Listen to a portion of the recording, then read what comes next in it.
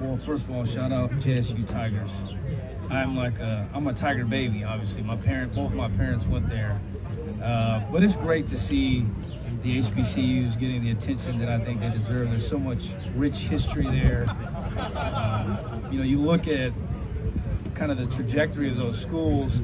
It's sad now that, they don't get the type of players that they used to get, which I understand why that's the case. But those schools mean so much to our community, that means so much to our history.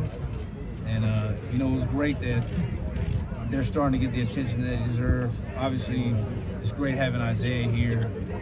But, I know you asked my parents, they wouldn't be who they are without that school.